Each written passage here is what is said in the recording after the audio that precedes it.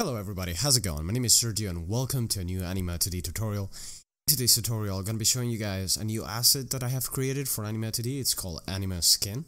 And this asset will allow you guys to create, manage, and apply skins to your Anima 2D characters very easily.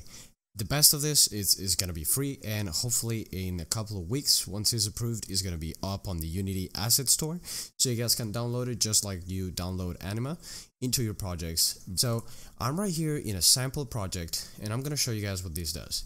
So first of all, you can see over here we have a basic Anima 2D character. If you don't know how to make a character like this, I recommend you go ahead and check out my previous tutorials where I go over how to set up the sprite meshes, how to set up animations, how to set up the player movement, collisions, and all of that.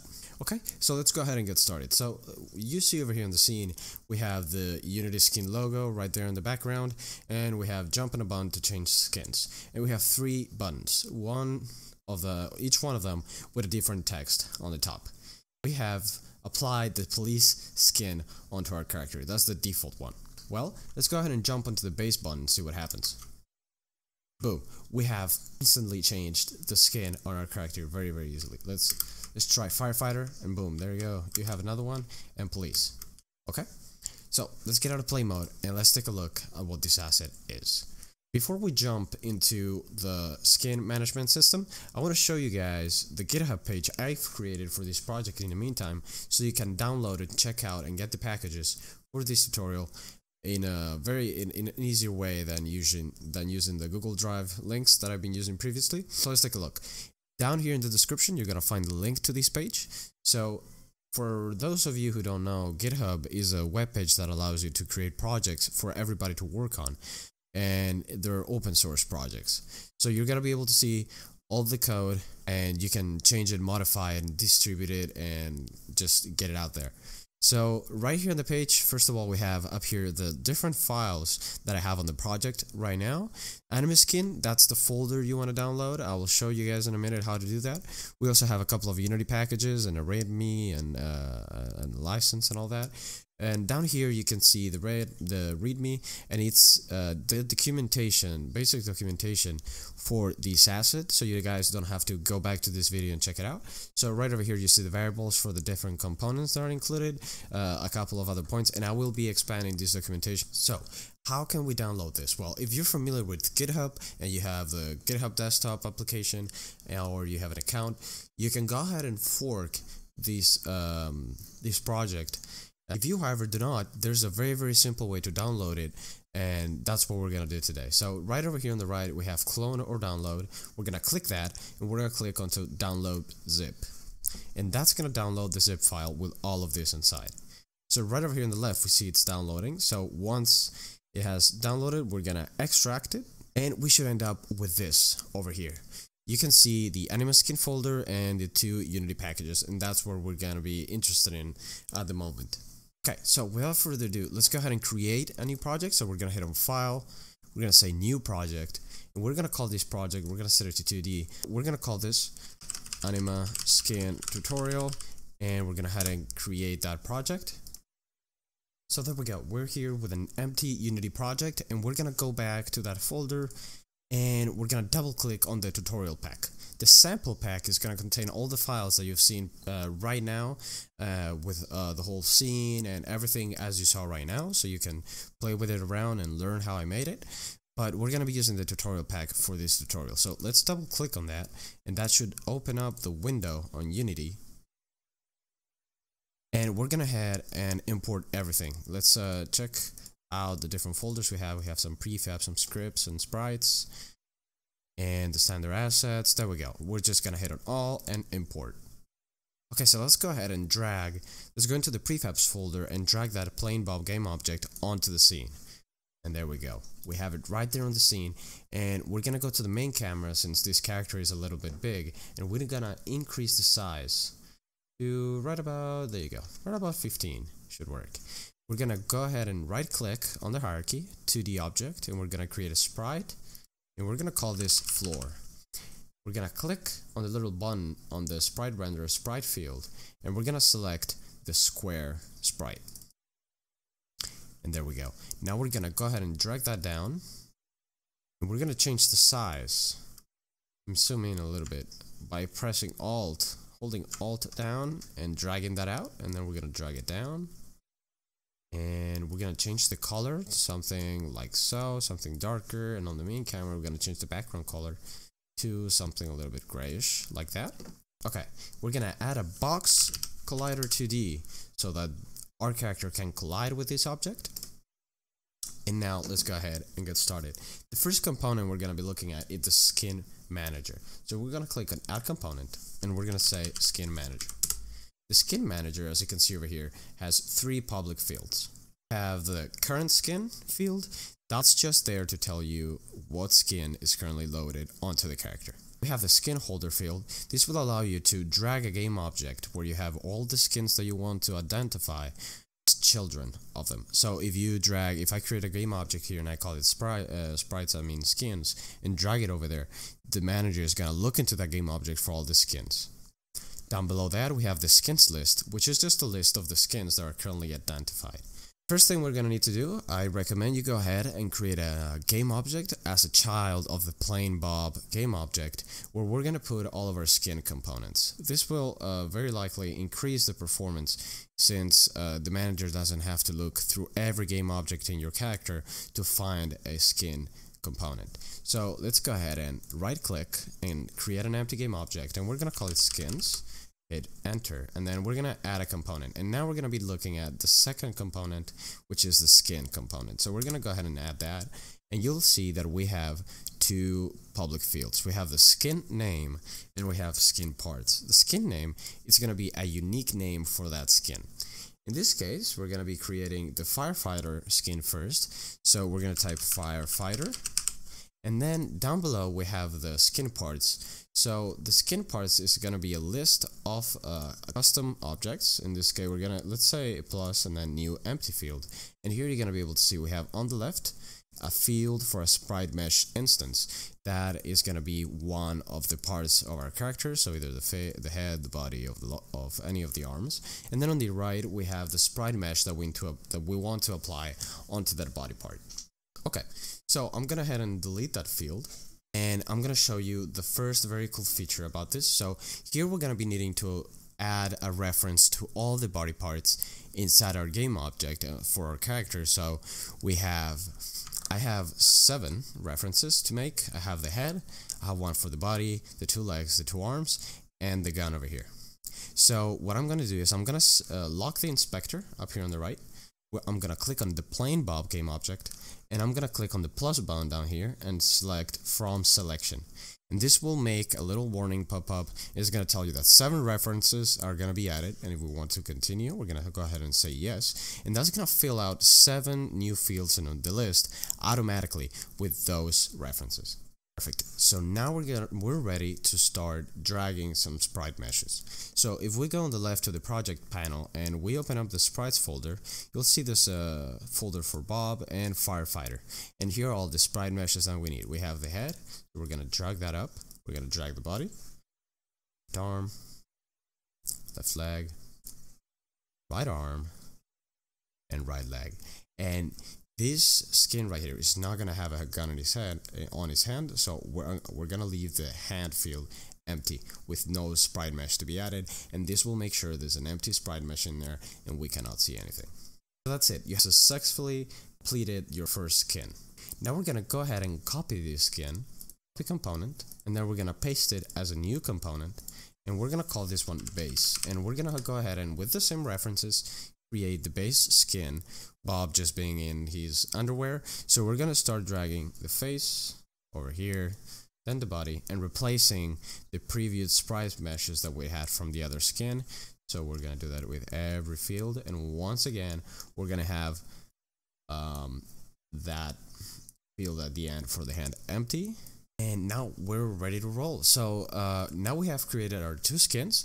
Since the police skin, it's already, so we have all the sprite meshes for the police skin over here.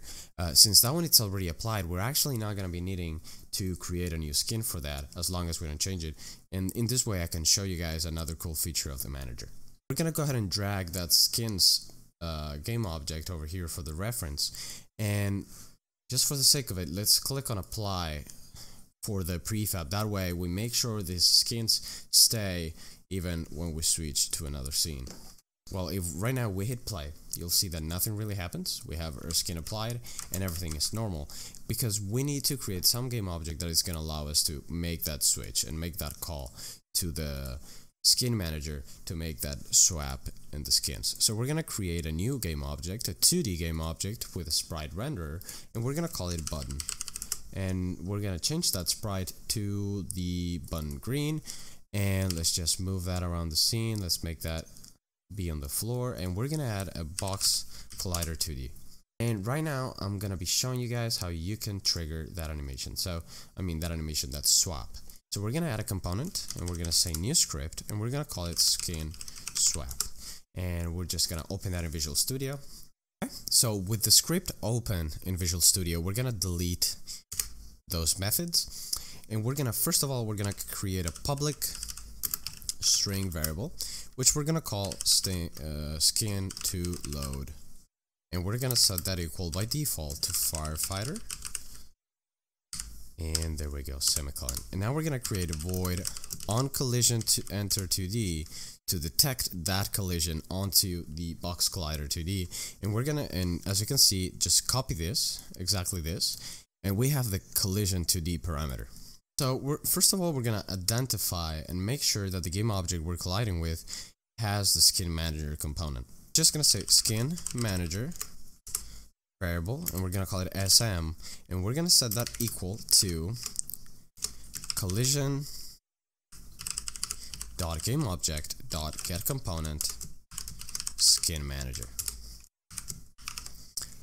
And we're going to say that if SM equals null, return. We're just gonna exit. If it's null, if there's no skin manager in that game object, we're just gonna exit. Otherwise, we're gonna follow along, and we're gonna say sm dot load skin by string, and there we go. We're gonna pass the skin name, in this case skin, otherwise actually skin to load, and we want to make sure that skin to load is not empty, which it shouldn't be. So we're gonna say or. So right over here, we're going to create those vertical bars and say or string dot is null or empty, passing that skin to load as a parameter. So if skin to load is empty or null, or if the reference to that skin manager is null, therefore not being a get component inside of that game object, we're going to return and exit the function. Otherwise, we're going to go ahead and load that skin. And before we go any further, I'm going to show you really quickly the documentation where we can see all of the functions that the skin manager provides us. So the skin manager has, first of all, a few public variables. We have the skins list, which is a list of a custom class called skin. Then we have current skin, which is a copy of the skin currently applied to the character. We have def skin, which is the default skin, and this default skin is created automatically by the manager when we enter the scene, we enter the level. Then we have the skin holder, which is the reference to that game component I was talking about earlier. So then we also have some functions. We have refresh skins, so this will force the manager to look once again for new skins. We have restore base skin, which is gonna restore the character to that default skin that was created at the beginning of the scene. We have load skin by string, which is the function we just used, which allows you to pass the name of the skin. And I want to emphasize this, it has to be unique. This is the reason why it has to be unique, because it's gonna look through that list, that skins list in the skin manager, and it's gonna load that skin. It will let you know if it's not found, so you're gonna see an error in the console. We also have load skin that will allow you to pass a skin component as a parameter and just load it. This is useful because you can just create a few public variables and you can just create those scripts and just drag those references if you don't want to use those skin names. You will have to add the skin name regardless, but it's not going to be as important to remember them and link those.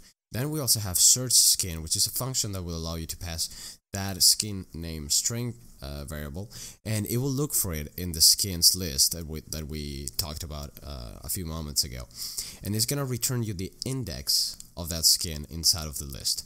If the skin is not found, then it's gonna return -1.